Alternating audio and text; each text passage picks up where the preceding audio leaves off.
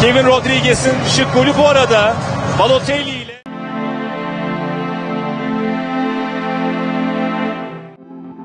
Mario Balotelli is in trouble. The Italian striker made a speech that made his coach in Adana Demirspor, Vincenzo Montella, bleeding. Adana Demirspor played Week 4 of the Turkish Super League at Adana's Yeni Stadium. Acting as the host, Adana managed to silence Umraniyespor with a score of 1-0.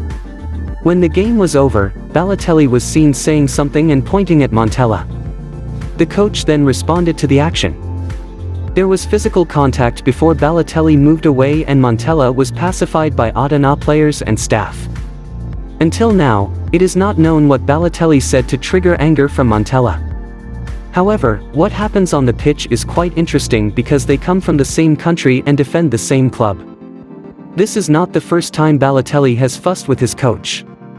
In the past, the now 32-year-old once had a storm with Roberto Mancini. At that time, their status as Manchester City players and coaches.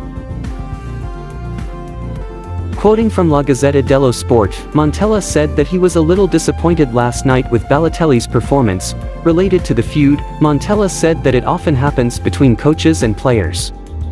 Mario Balotelli himself did not score in last night's game and only played for Demirspor when the game entered the second half. The conflict between Vincenzo Montella and Mario Balotelli is not good for Adana Demirspor. If not resolved soon, then the dressing room atmosphere can be sour and lead to failure to win the Turkish League.